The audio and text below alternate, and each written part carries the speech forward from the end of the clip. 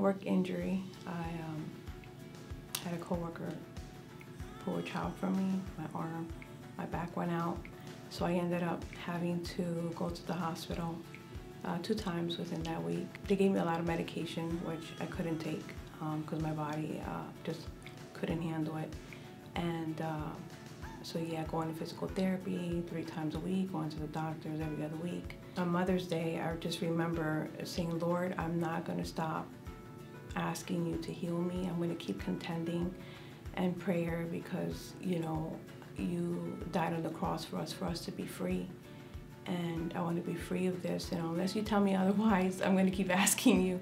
I had told my husband, I feel like the pain on the right side is going away, but I have this pain on the left side, and it's stiff, and I feel stuck.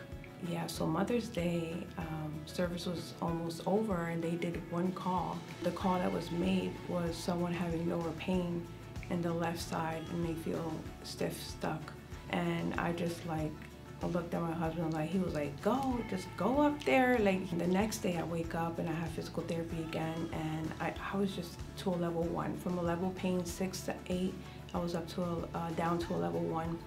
And I walked into the physical therapy and they're just like looking at me like, oh my goodness, like you're walking so well. And the therapist, she was like, what happened? I said, I got prayed for yesterday.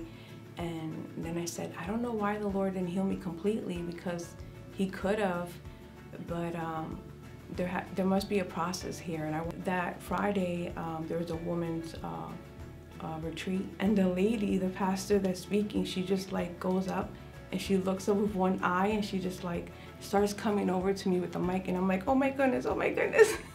She says, the Lord has not set you to the side.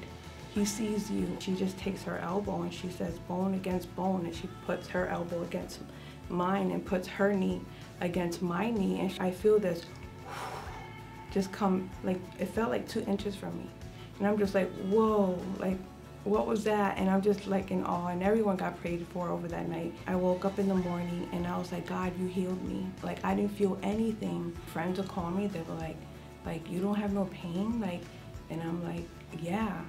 Like I was at a pool with these ladies and I just started sharing, and they're like, can you pray for me? You know, we were having church in the pool, and then other people just started gathering. So don't give up, to trust him and that he is our healer.